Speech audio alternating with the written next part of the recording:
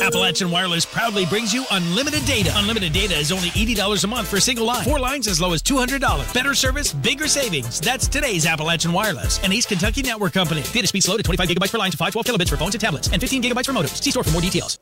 This morning in Pikeville, a group of people came together to learn more about Alzheimer's disease and how to care for their loved ones affected by it. Sarah Rao with the Alzheimer's Association led this morning's meeting and made sure everyone knew what resources are available. Support groups, family caregiver workshops, just general education.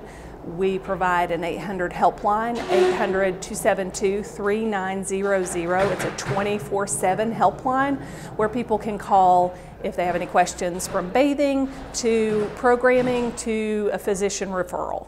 Rao says a diagnosis of Alzheimer's disease can be devastating for both the patient and his or her family, and she's trying to spread the word that support is available.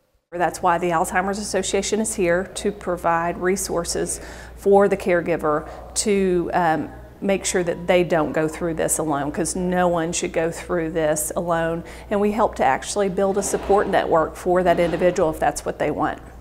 And speaking of a support network, the date has already been set for the 2018 Walk to End Alzheimer's in Pikeville.